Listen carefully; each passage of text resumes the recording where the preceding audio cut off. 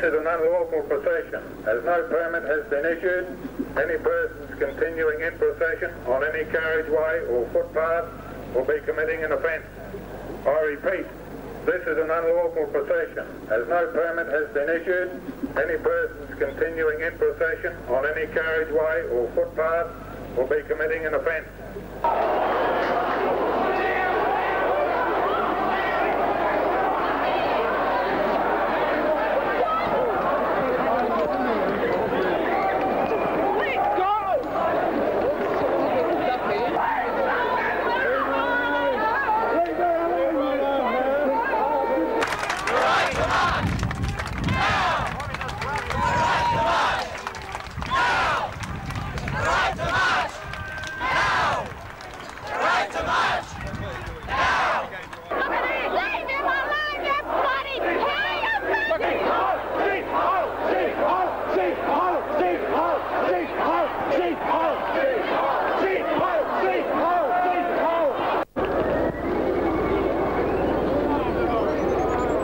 In early September, there was a major confrontation, according to Mr. Bjelke-Petersen, between anti-uranium protesters in Sydney and the uranium shipment of yellow cake out of Sydney. And the day after that occurred, Mr. Bjelke-Petersen said, I think from his Kingaroy farm, that there would be no more demonstrations in Queensland, that the day of the political demonstration was over and they need no longer apply for any permit because they will not get any. And he more or less used that uranium demonstration in Sydney as the reason, the rationale for coming down against all demonstrations, all political demonstrations in Queensland. And he said that he wasn't going to let that happen here. In June 76, the Queensland Cabinet cut off all funding to the Women's Health Centre, Rape Crisis Centre and Women's Refuges. The denial of funding coincided with Bjelke-Petersen's support for reactionary women's groups, such as the Women's Action Alliance, which supports the ideal of keeping women in their home, obscuring the fact of rising female unemployment.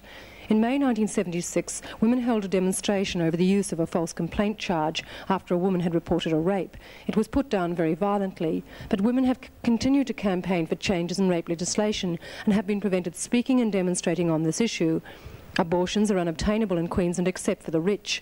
Women have to fly to Sydney for abortion or go to the backyard abortionist. And wandering slowly up the straight now is migrant woman looking, to say the least, a little confused. I think we'll try and have a few words with her. Can you understand me? How are you going in the race?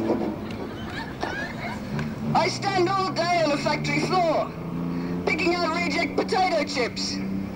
I get varicose veins and my legs swell. How the hell am I supposed to race? I get abused. I'm called Rog and Dago by the foreman. The boss tells me that a dozen means 13. That means one more for him. I get paid rates that no one else would take, not even my husband. But nobody tells me they're the wrong ones. At the moment, we are as deaf mutes. Not only can we not speak English, we have no common language. In the factory where I work, we have Vietnamese, we have Spanish and Italian, we have Romanian, we have Yugoslav, and we have Indians. You think we don't know about unions. In Spain, we fight in the streets for unions. We've been killed fighting for unions. We know what union means. You think we need you? You need us. Teach us English. And then we can fight for our rights, yours and mine. Yeah, well, back to the race, Sergeant. And schoolgirls still a length of half ahead of the rest of the field, but what's happening? Well, I'm not quite sure, Ken. I can't believe this. They've stopped running the race and they're starting to help each other. What does it mean, Kev? Is this the end of the famous Women's Day Classic forever?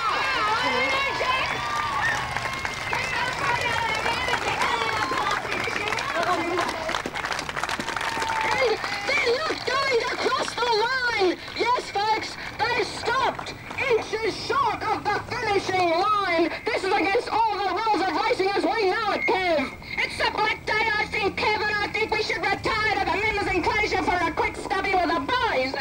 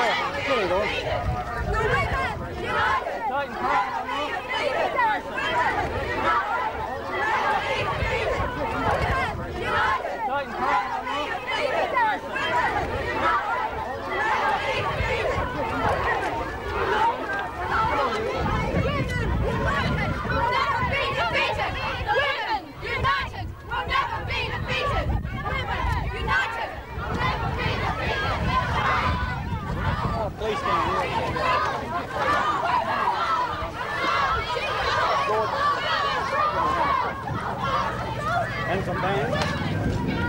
We'll never be defeated! Women united! We'll never be defeated! Women united! We'll never be defeated! Women united! We'll never be defeated!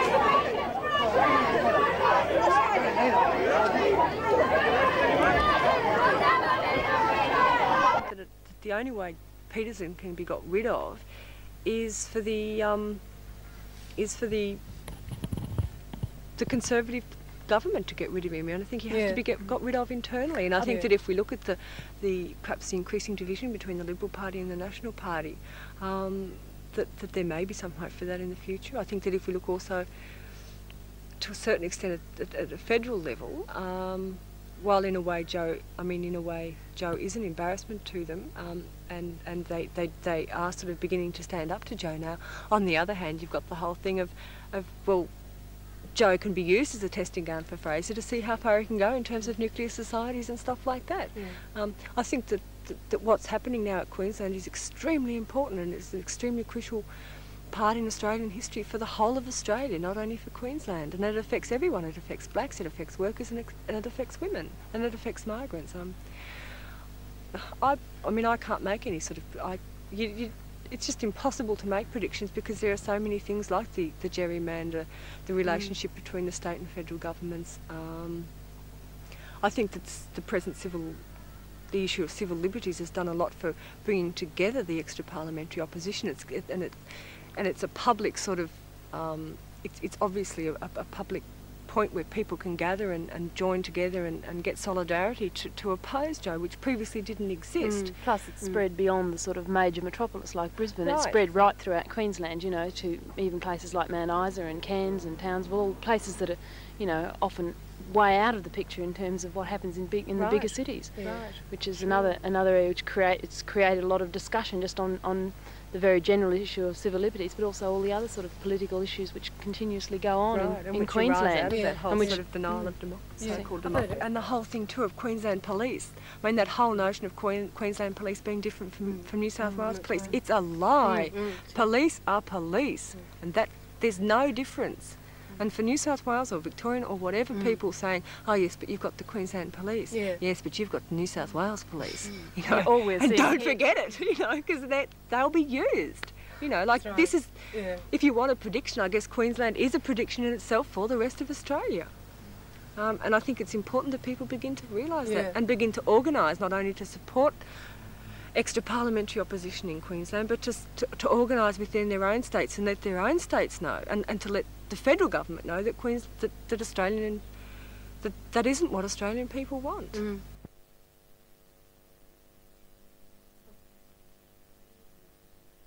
1978, Premier Bjelke-Petersen announced the takeover of the Aboriginal reserves at Arakoon and Mornington Island.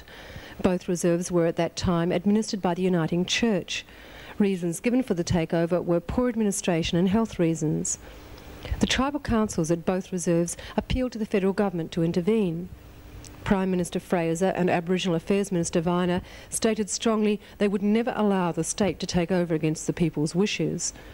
However, in a spectacular backdown, the federal government formed an agreement with the state that brought both communities under the legislative control of the State Ministry for Local Government. The status of the reserves was changed to that of shires, and like all shire council, they are subject to dismissal by the Minister for Local Government, Russell Hinds.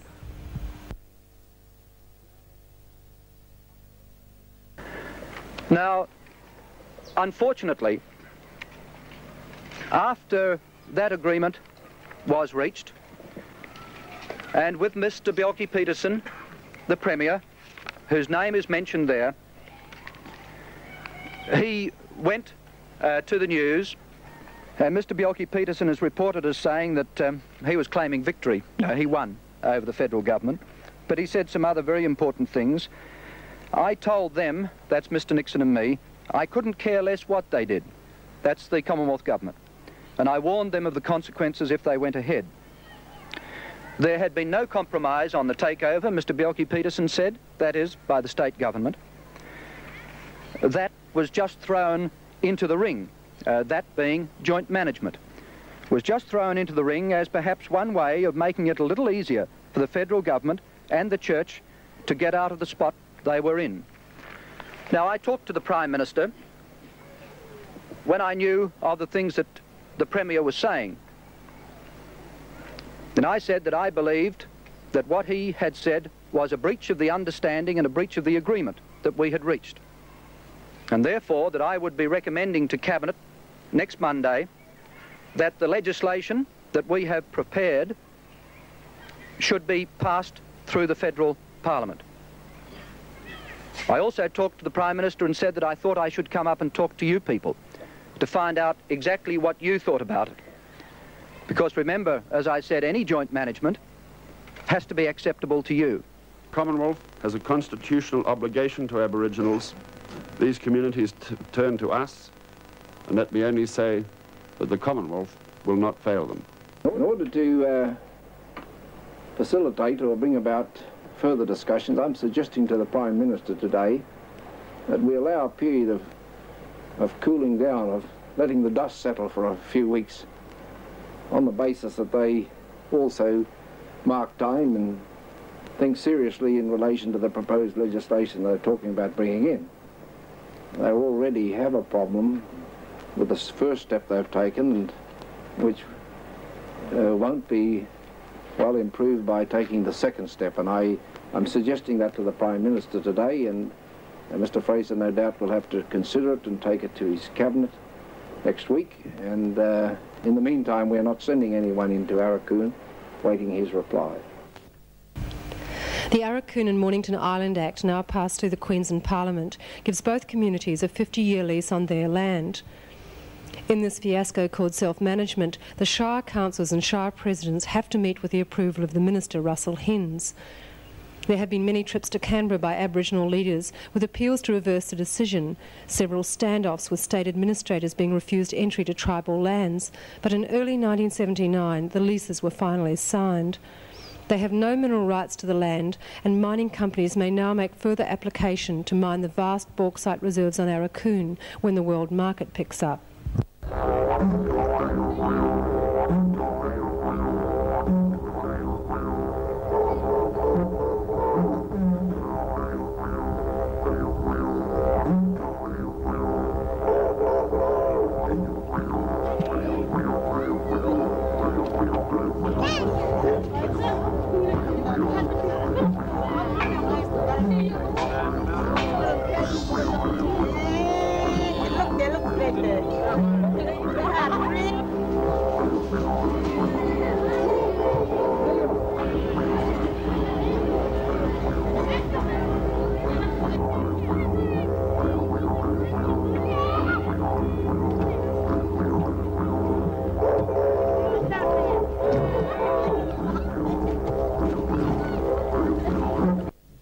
I could not make a decision unless I get approval from the minister. And they don't live it up here, but we do live it here, and we know how things are, you know, because we Aboriginal people, you know, we should put forward to them. But having to taken away that rights to make decisions is still like a self-managed. It's also, it's completely like sort of dead life for Aboriginal people. It's sort of a step back forward, another step, instead of going forward. The step backwards? Yes, I say it's another step backwards instead of forward. We're having new legislation made because half of that is sort of restricted to us. We can't, even though if we wanted to, they just can't because of what it says there. Well, I don't say it's wrong, but I say it's a little bit, you know, not right, because we understand the people ourselves who live here all our lives. And we study each person, both men and women, and we understand them. So, I don't know. I mean, the state, the ministers, they might listen to us more and take notice. That's what we need. If they listen to us and take notice and act on behalf of our shy here, I think everything will run good. But if they reject and, you know, think something else, well, then we're done. Given that you both think that the situation is unworkable, given that they don't listen to your demands and you're done, as Prince Ascot puts it, what will be the reaction of the Aboriginal people? Now, in the last week we saw D.A.A, D.A.I.A officers thrown off Arakoon. Do you think it'll ever come to that here? I think it'll come to about the same thing what's been happening in Arakoon, because we as Shire, we're trying to control our people because it's come firstly from them, and we are responsible for their action. And because there then, if somewhere, I said, along the line later in future when this bill turn out to be unworkable, then that means to say they're going to throw it away. And there's nothing that Shire can do because this community doesn't want it to be worked that way. Are you saying that you won't be able to accept responsibility for what the people will do? We won't accept the responsibility of what the people does because it faced to the fact that along the line when this legislation put through is something against their own wishes and will, and rejected, you know, not all that. Well, can I ask you both then, what do you think the Aboriginal people will do here if it comes to a deadlock situation? Well, what we'll do then, we'll have to just call back on the federal government then to look into this matter. That's the only thing we'll do. Do you trust either government, either the state or the federal government? We never trust nobody unless we see it right in our hands and there you are, you can have your land. There it is. That's right. That's fair. Okay, so the scenario you've painted so far, the picture you've painted so far is that the thing reaches a deadlock, you then appeal to the federal government. Yes. The federal government doesn't help, what happens then? If the federal government doesn't help, what happens then? Well, then we'll try and do something else. Like what? Try going out bush.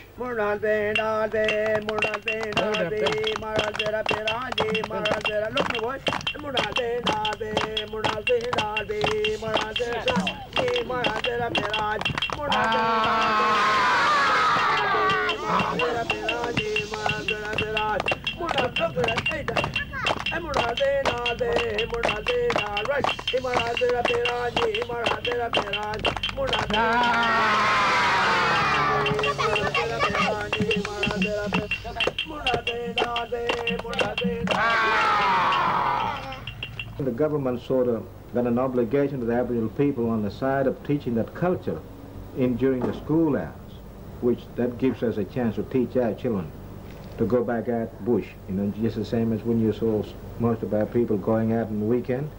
They go back and teach their children of this area what's been happened one time on the food, they hunt in that season, every other thing, you know.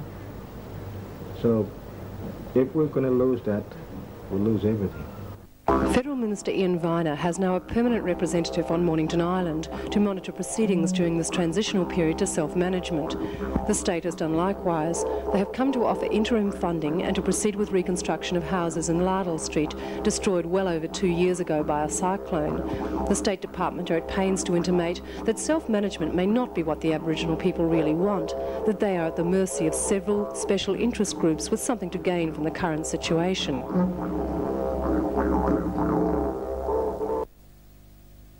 They're no longer reserves, they're shires. Do you think this is what the councils have actually wanted, and how do you think the shires are going to work? I don't know particularly what the people wanted, but it seems to be the way it has gone.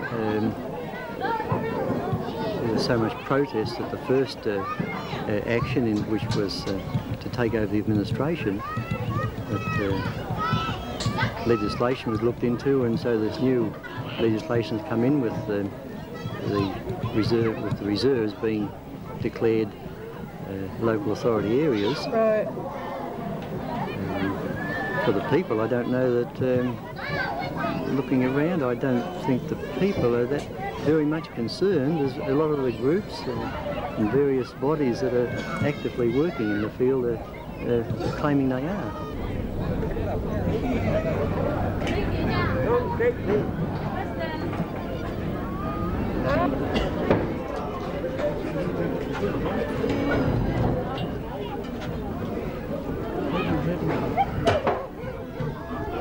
We've always had a role here on Mornington Island.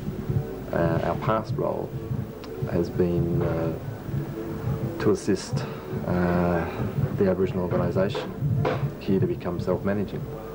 That is, in this case, it's Gun and Amanda, as the organisation that we've probably done most work with in the past.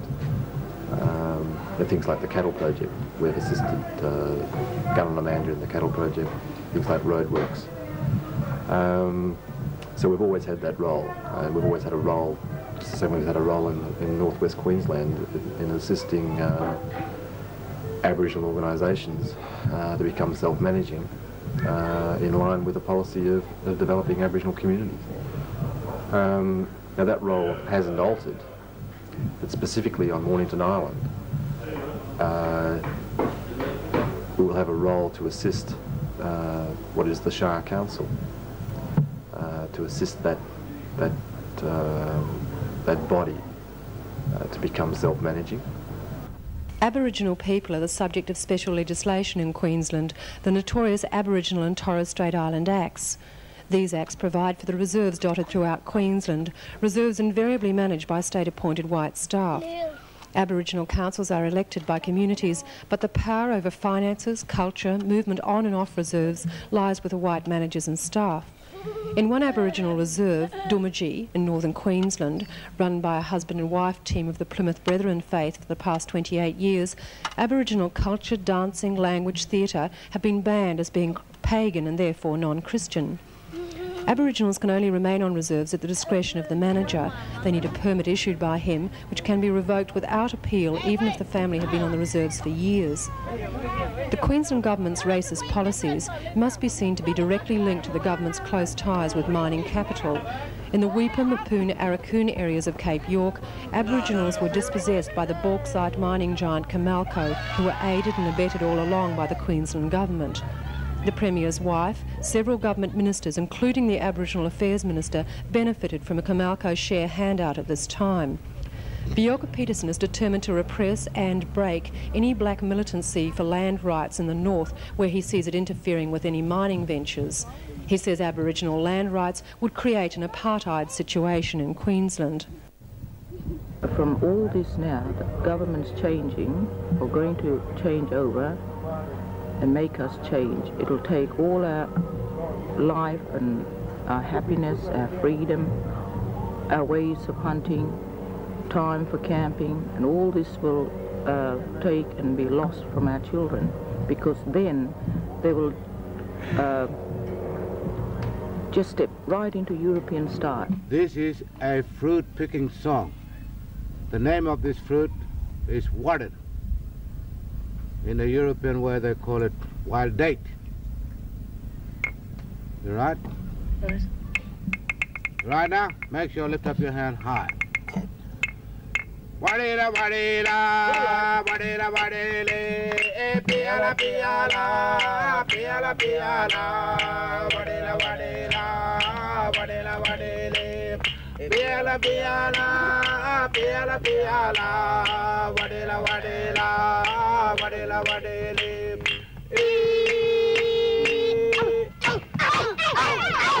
Good. Again. Back there. Back. Go back. Wadila wadila, wadila wadile, piala piala, piala piala, wadila wadila, wadila wadile, piala piala, piala piala, wadila wadila.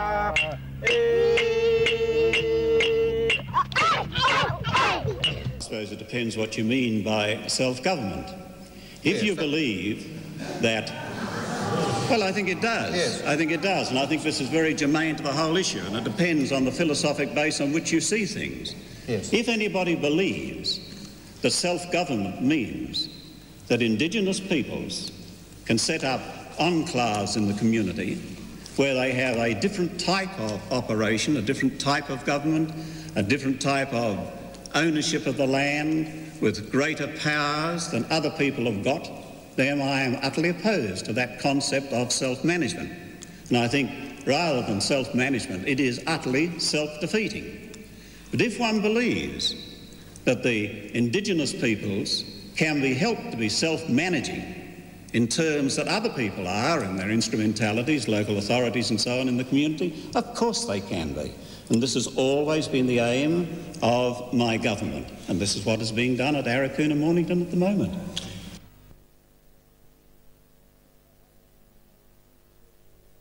Well, I don't really know who prepared it or why they prepared it, but all I know is that the material that I was given, that I've got here, I feel is very detrimental to society if children are going to be educated with this type of material. Were you given all this material? No, I haven't seen all that at all. I've only just got these So how can you be so opposed? Well, can I read some of these things out to show you why? Well, very briefly, yes, but more specifically, could you just give us, could you outline your objections? Just outline a bit. Yes. Well, it says here in the introduction that they are presenting the children with two views of future possibilities of different lifestyles from what we've got now. They say that they are expecting possible widespread change in the family structure in the future, and I believe not only are they expecting it, but they're engineering it. And this is what I'm... And this is what you call social engineering, yes. isn't it? Could I put the point, Mrs. Joyner, that you are the greatest social engineer in Queensland? I don't think so. I only just want to see our traditional lifestyle being maintained, because I don't believe... What do you mean by a traditional lifestyle? Well, the Western civilisation, the idea of a monogamous heterosexual marriage and bringing And you see SEMP as a threat to that? Definitely. SEMP, standing for Social Education Materials Project, is a course of social sciences and humanities subjects on Australian conditions, written especially for Australian schools. The compilation of this course began in 1970 and was a joint effort between the state and federal governments. It has been introduced already into other states, but has been banned by the Queensland State Cabinet. On the announcement of the banning of SEMP, the Education Minister, Mr. Val Bird, stated he was acting on the advice of a state committee. The Education Department knew nothing about this committee, who comprised it or who appointed it. There was no consultation with parent-teacher groups before the banning, although these groups comprised 75% of school parents. But the banning was seen as a personal triumph for Mrs. Rona Joyner and her Stop and Care committees. STOP standing for Society to Outlaw Pornography, CARE for Campaign Against Regressive Education.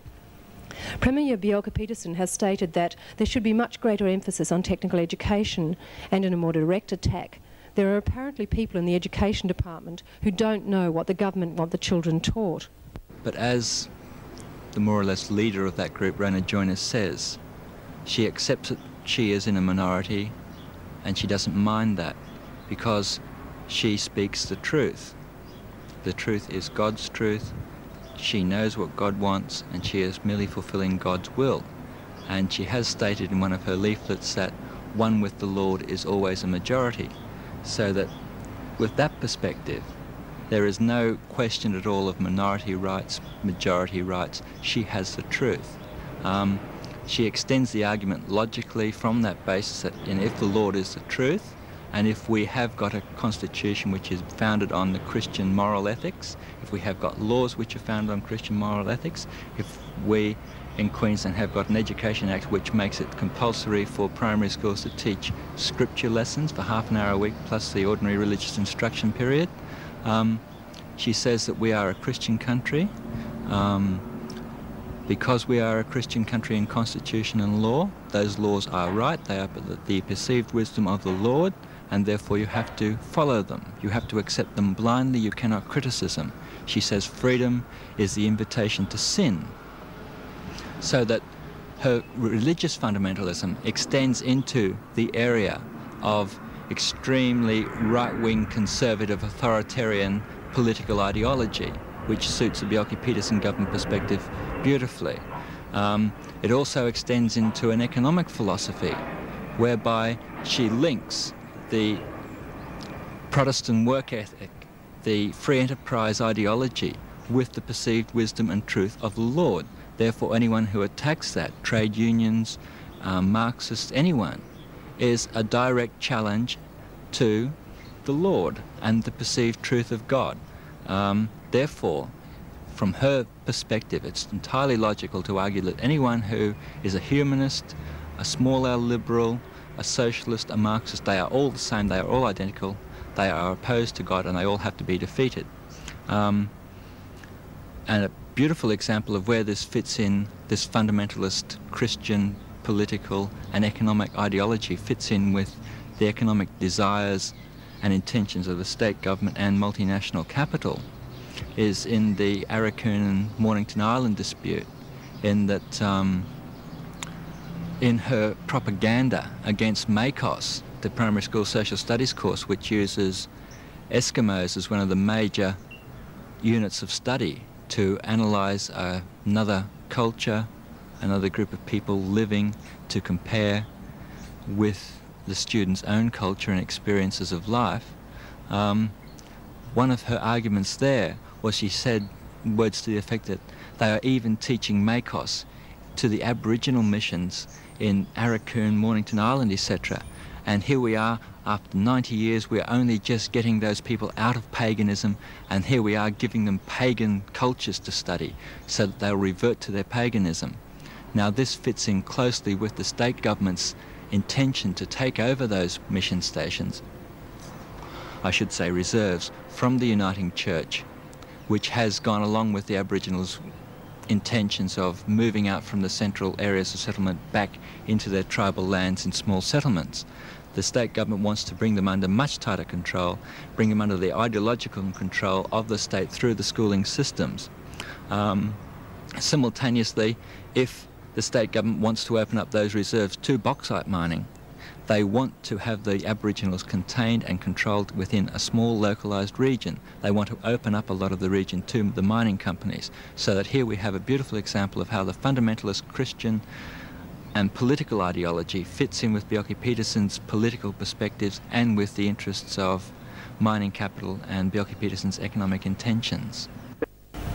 Rona Joyner has taken an interest in the American-based John Birch Society, which has an extremely right-wing bias.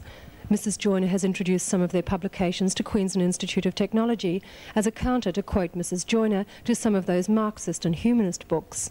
One of these, None Dare Call It Conspiracy, suggests that the governments of the Western world are involved in a conspiracy to introduce socialism. By disseminating material from the John Birch Society, don't you think you'll be seen to be supporting that kind of movement, that kind of extremist right-wing movement, a movement which has been called neo-fascist? Well, as I say, I'm not really overly concerned about what other organisations are doing. I've got my work cut out in just doing what I'm doing and making sure that our society is seen to be doing what I believe Christ would have us do. What about Mrs. Florence Bjelke-Petersen? How close are you to her? Well, I invited her to be the chairman of our meeting when Mrs. Gabler came. I had no idea whether she'd accept or not. I wrote to her. I had no idea whether she'd accept or not, but I was very pleased when she did, because I think she stands for, she's like a figure representing womanhood here in Queensland. Do you think she's aided you in your campaign against SEMP? Well, I think that women generally were very impressed by the fact that she was chairing that meeting, and she talks to lots of women's groups, I believe. And I think that she probably did spread the word around Queensland, and I think this is what is good. This is what I call educating. So it's possible she could have influenced the Premier then in his deliberations on SEMP? Well, I wouldn't know what she does where the Premier is concerned. I dare say every wife has a degree of influence on their husband. Do you think that was the case with Mrs. Bjelke-Petersen and the Premier? Well, I don't know. It doesn't worry me. What the case is, all that worries me is that right is seen to be done.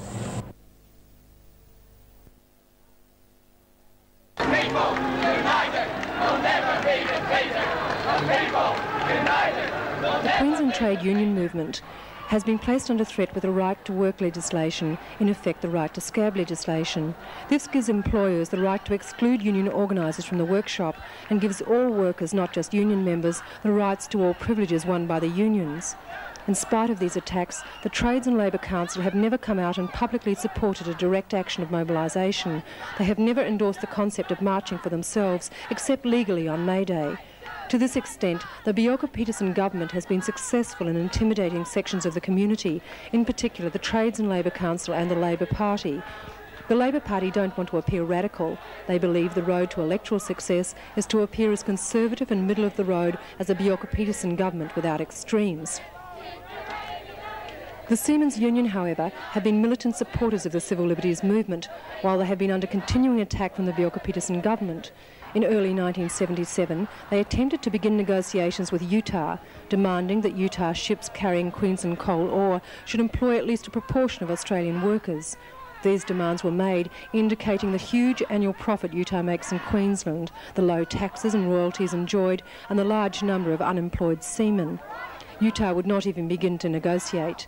The Union placed a series of bans on Utah ships, and the Premier in Utah responded with writs issued for an unspecified amount of damages in the Queensland Supreme Court. Now, Bjelke-Petersen is seeking to deregister the Federal Seamen's Union. He has approached the federal government for state powers to deregister federal unions.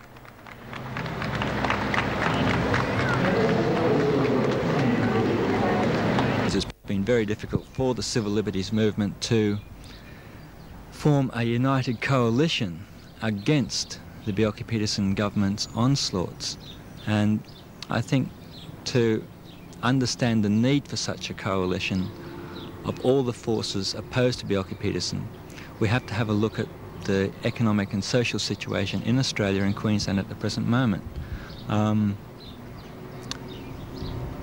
We are going through a period of capitalist crisis in Australia. We are going through a period of long-term structural unemployment. We're going through a period in which manufacturing industry is winding down. It's not investing in new capital equipment. Australian manufacturing is notoriously inefficient within the international capitalist world. It's non-competitive, and Australian manufacturing is moving its capital and its investment out of Australia into the cheap and controlled labour markets of Southeast Asia, and then exporting the stuff back to Australia. Simultaneously, there's a gearing up for a new expansion in the mining industry. And this is not just a multinational venture of the multinational mining companies such as CRA, Utah. It is being participated in openly by Australian companies such as BHP, where they have, to a significant extent, wound down their capital investments in manufacturing and heavy industry and expanded greatly into the area of mining, particularly in the energy field with oil and coal. So that we have this economic situation. We have a situation with, as I said before, long-term structural unemployment and a building up of the mining industry. Now, Queensland is peculiarly placed in Australia where it has traditionally not had an effective manufacturing sector in the economy. 80% of its exports to other states in Australia have been rural primary products, and 80% of its imports from other states in Australia have been manufactured goods. So that Queensland's never had a strong manufacturing sector. It's been the state of branch offices, of small petty bourgeois production, small-scale capitalist production, rural industry on a very decentralised basis. It is also placed today to be one of the major, to receive some of the major benefits of any upturn in mining in Australia. Queensland and Western Australia have got the predominance of mineral resources in Australia, along with the Northern Territory's uranium.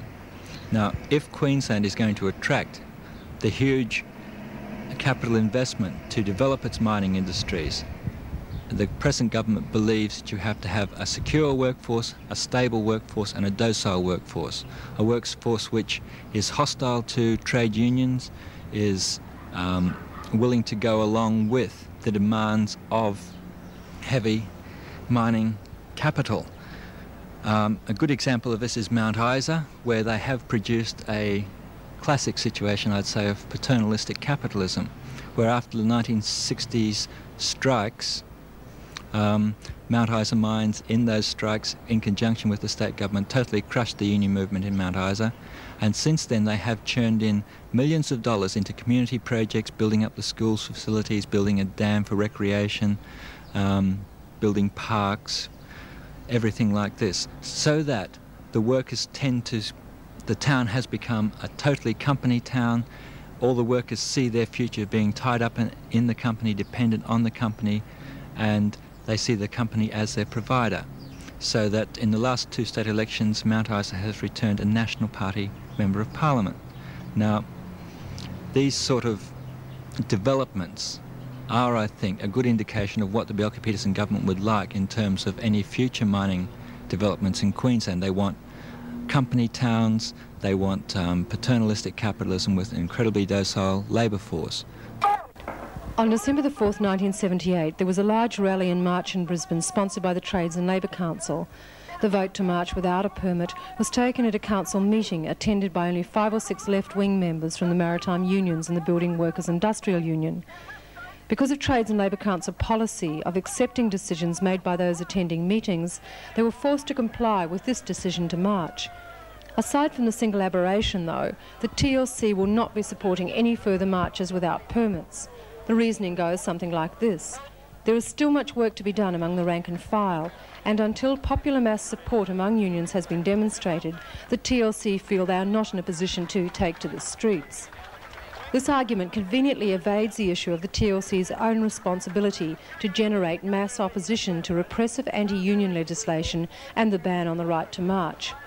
In failing to take a strong stand against measures designed to cripple the labour movement, the TLC is also withholding support from those groups who are prepared to oppose Bjelke-Petersen's vision for Queensland, a state laid wide open for multinational profiteering on a huge scale over the silenced voices of blacks, women, unionists, environmentalists and progressive educators. Open attacks on unions are no longer isolated to Queensland.